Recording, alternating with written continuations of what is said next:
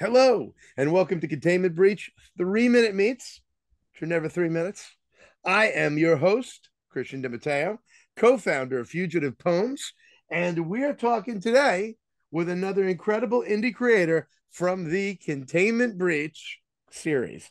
And we were fortunate enough to get Mr. Patrick Hayes to write one of the stories in this book. Patrick, how you doing? Very, very good. How about you? I'm doing fantastic. I'm so glad to see you and talk to you. Patrick, who the hell are you? My name is Patrick Hayes, and I love to write. I was like writing ever since I can do it. I just love writing so much. And I love comic books to the max. Comic books it's an important medium. It's an important medium in the sense that you're able to tell stories in as little as 8 pages. And if you get them and you hit it hard, and that's how I kind of like comics like that. And it's really an honor to be on something like this. I just am honored to be here. Love writing. My name is Well, Patrick, and I love writing. That's fucking. I think that's the best answer I've gotten. I feel the same way. My name is not Patrick, but I do love writing Yeah. as a fellow writer. And you brought up a really interesting thing. There's an efficiency to comics, but you have to be able to do it. So you've got this benefit of the images helping you along. But that doesn't make it easier. In some ways, it makes it harder. You've got to play this instrument with the rest of an orchestra, or at least as part of a 2 or 3 part band, and make the story pop. It's got to be awesome. It's got to be visually exciting.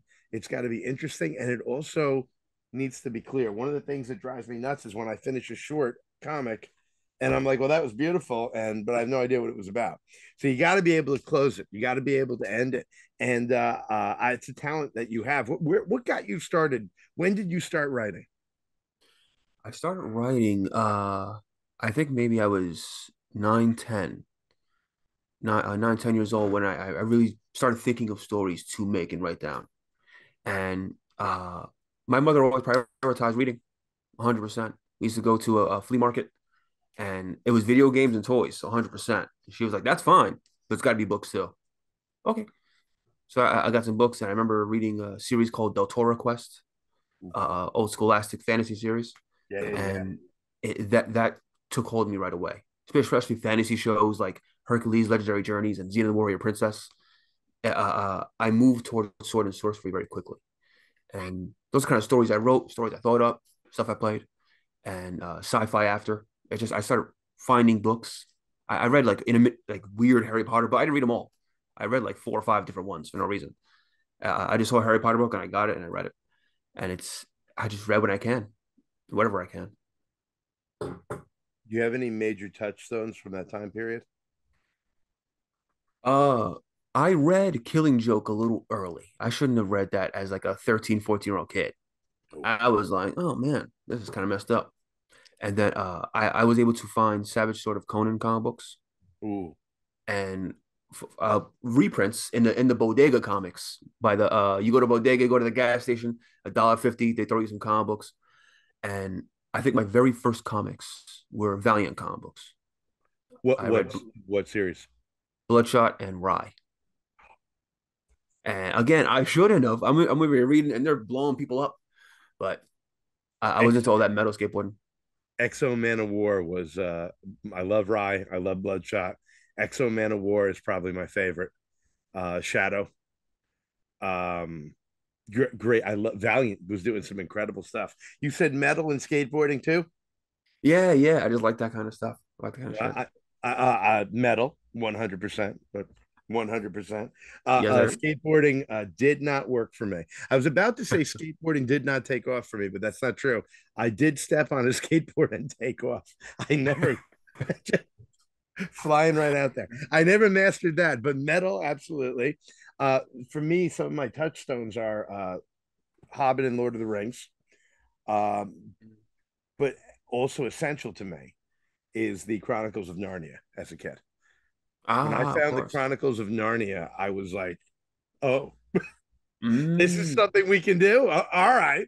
So there could be in your freaking closet, you could step through. into an entire universe. So these are the rules we're playing with. Like I could lift up this dish at the dinner table, reach in and pull out somebody from. I'm in. If stories can do this, Absolutely. I'm in. Let's do this. So that was a big one for me. Your gateway comic. You think it was the Conans or was it the Killing Joke? A gateway into just comics in general, or wanting Yeah. to make them. No, yeah. What Oh, was your comics in gateway into? general. I feel like I'm being like unclear. Comics in general, definitely Valiant comic books. I love so many other comic books and so many other characters, but my heart belongs to Valiant comic books. I love it. The best book I've ever read is absolutely Dr. Solar, Man of the Atom, as well as Magnus. Those two books I think are the best books I've read. Yeah, that series of Exo is Yeah. the only 50 issues of comic book that have never been bad. I read those as completely the best series of comic book I've ever read. Oh What was the shit. one you said right before that? Before EXO? Dr. Solar and Yes. Magnus. Yeah, Magnus. Yeah. Yeah, What an Magnus, incredible those Gold Key company. characters were ahead of their time. They were 60s characters, and those books are not hokey to read today. They're phenomenal books. Absolutely. 100%. I've deep love in my heart for Valiant Comics. Um, what got you writing comics? I read, I read, what was it? There was oh yes, I read Peter David's Aquaman. And that was kind of like I read a couple of issues that was kind of first book I read that was like a superhero book that kind of seemed different. Like I expected Spider-Man and I expected kind of Batman. Not expected. When I read them, what I was It was told a about these superhero book. guys showed up. I was like, okay. When I read Aquaman for the first time, I was like, oh shit. Like this is not like Spider-Man, Batman, or X-Men or something like that. This book is completely different. And it kind of showed me that it can be different. And then I was like, I want to do some of these. I want to make some of these. Because I never ever would want, I don't know, I wouldn't want to write Spider-Man. That scares me. I'd rather just find out what Peter's doing. That's my guy. But when I saw something like that, I was like, oh, I'd love to see that kind of stuff. Peter David is actually essential to me as well. He was one of the first comic writers I started seeking out when I was reading when I started getting into comics. I I wanted to be an artist, and that was not to be. Uh, I don't have anything necessary to be an artist, but I felt something with the writers as well, and I started following. So at first, I was following artists. Whatever Todd McFarlane or Eric Larson drew, I was there. Mark Bagley, I was there. Teixeira, I was there. But I started following writers too. There were some stories that would like affect me, and I was like, "Wait, who is this?" And Peter David was one of the early ones that I was like, "This." And it's funny because I've never read Aquaman. I've never read Peter David's Aquaman. I don't think I even knew about it until right now. But you said Mm. Peter David, and I don't even need to know to that Aquaman to know it was definitely a cut above. He had a voice. He had a voice in his characters, their voice, but there was an extra level of empathy and humanity to it. There was an extra level of reality in the unreality, and there was also a spectacle. He managed to put those things all together. Where so many writers are either, well, no, I write really real superhero stories, or I write real spectacles. They're wild. Peter David managed to do all of it, and when something happened to a character, it freaking mattered. And Yes. I started following Peter David around. It was like, you weren't just like, oh no, will he survive? I'll read next month. You were like, oh, Yeah, exactly. yeah. Exactly. I have to finally read them. I have the novelizations of the movie Spider-Man 1 and 2 by Peter David. And I'm like, he novelized Spider-Man 1. I'll read that all day. I But didn't know that. I have some of his Star Trek books yeah, that I started. Star Trek Ismati is one of my favorite books ever. Because I really love Riker and Deanna Troy. Yeah, Imzadi is phenomenal. yeah, yeah. The guy's an incredible writer. Um, so you take these towns and then you bring them to the Containment Breach series. So Containment Breach, every book has its own umbrella theme, and this one was of clouds and ether. And I Mm. wanted to. I actually almost called it Musica Universalis, but I didn't want everyone writing stories about the concept of Musica Universalis because it's actually a specific concept. I was almost going to put it in there as a very as think about the philosophy of the stars. And I went, you know what? If I write Musica Universalis, everyone's going to write stories about that specific concept, which happens to be one of my favorites. Hmm. And Andres Briano, sorry, did write with Yu Feng as the artist and Tom Lyon as a letterer, a story called Musica Universalis, which I was so excited. And he did a great job with it. But I decided to call this with Clouds and Ether because I felt like there was so many. You can go from Mobius to Clive Barker with that. And I wanted to see what people would do. And you showed up with an amazing cyberpunk story. Can you tell me a little something about that?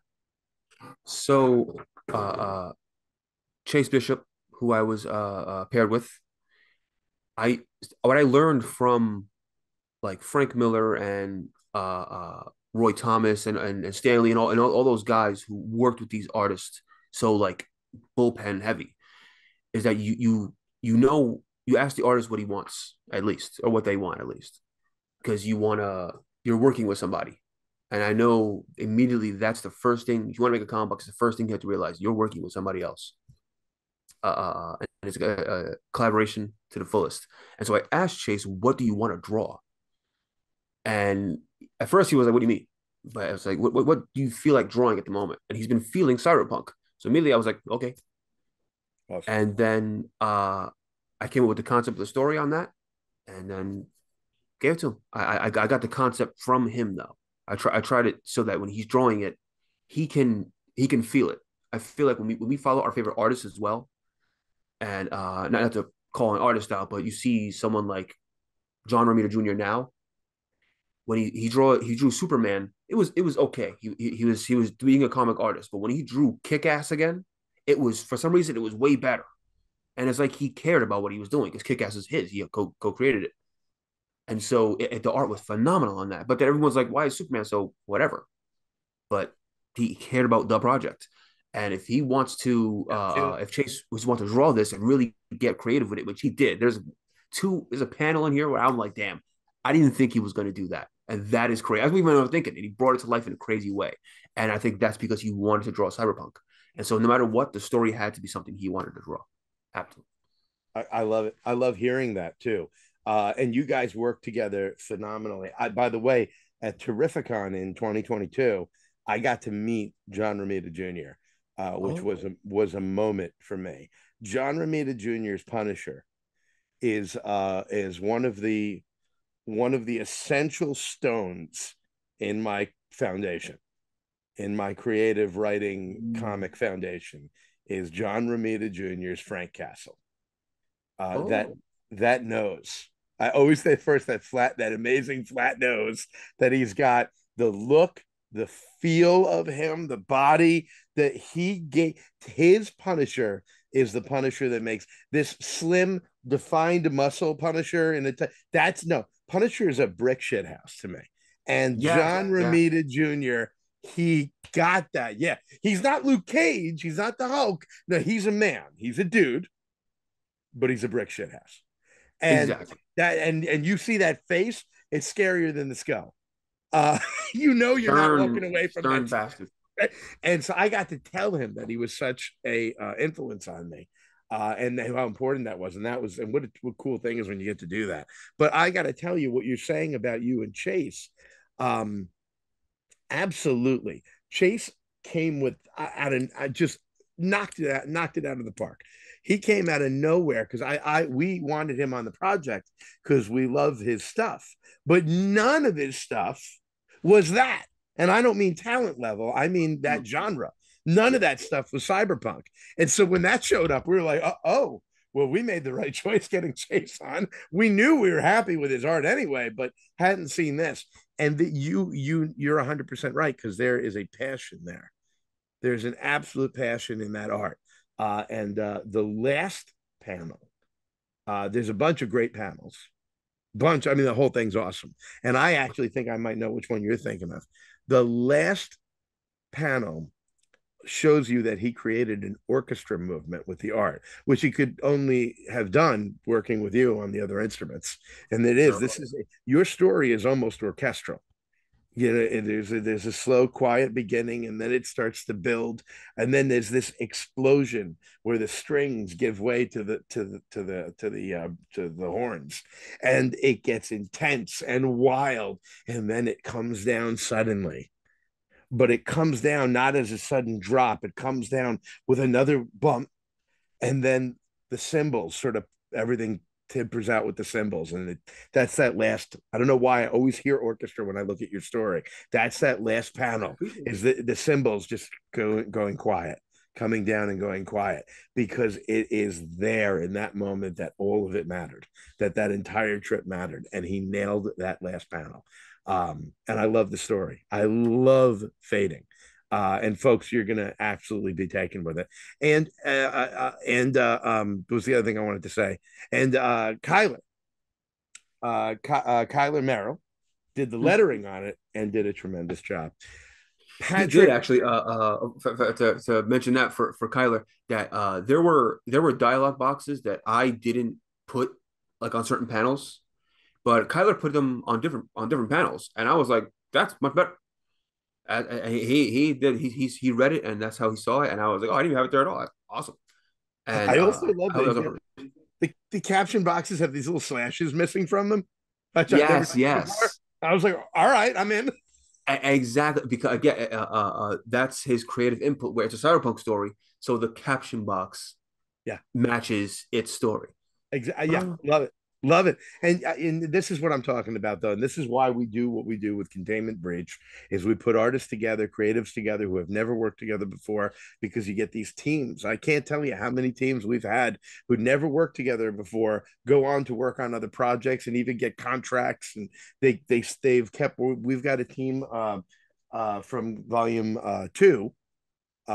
Jeff oh my God, Jeff Morant and Pierre Rose, who had so much fun. They'd never met or heard of each other. They had so much fun working on their story in volume two that they've gone on to, I think, two other projects now, which is awesome. And this is what we love to hear.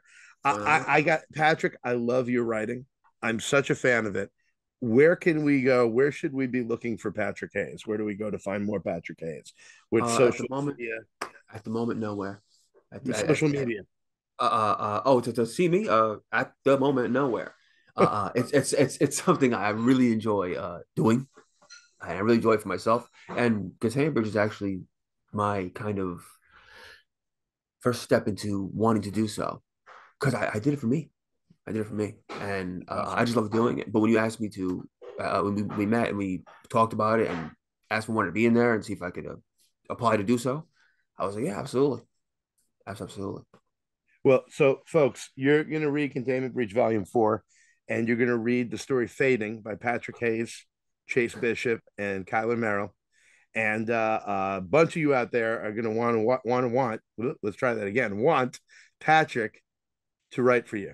So, since Patrick is being an online hermit, what you're going to do is you're going to contact me, go to fugitivepoems.com, reach out to me, go to @fugitivepoems on Twitter, reach out to me and tell me, can you take the long journey into the wastelands and with a lantern check every cave? Because we'd like to work with Patrick and we can't get in touch with him. So that, and I'm going to do that because I believe in Patrick so much. I'll put on a cloak. I'll walk with it. I will find him somewhere bent over a fire eating a squirrel. Like, somebody wants you to write again, Patrick. You know, So, I'm so hermity. It's ridiculous. folks, come to me and I'll get you Patrick because you want me to get you Patrick. Patrick, thank you so much for being with us today. I'm Thank Christian you, Patrick. DeMatteo. You can find me at CDMETC on Twitter, at Fugitive Poems on Twitter, at Fugitive Poems on Instagram, fugitivepoems.com. Go there, buy Containment Breach Volume 1, Volume 2, Volume 3. Press that Kickstarter button. If the Kickstarter is still going on, you want Containment Breach Volume 4. And in fact, if you do that, you get the best deal on getting all 4 containment breaches on the legacy tier if you haven't gotten all of them yet. If the Kickstarter is over already, if we've already funded, then get on fugitivepoems.com and order from us there, because you're going to want these books, and you got incredible creatives like Patrick in this, and the stories are unbelievable. Patrick, thank you. Thank you so much for having me, man. Absolutely. We're Bye, Fugitive sir. Poems, but we make comics.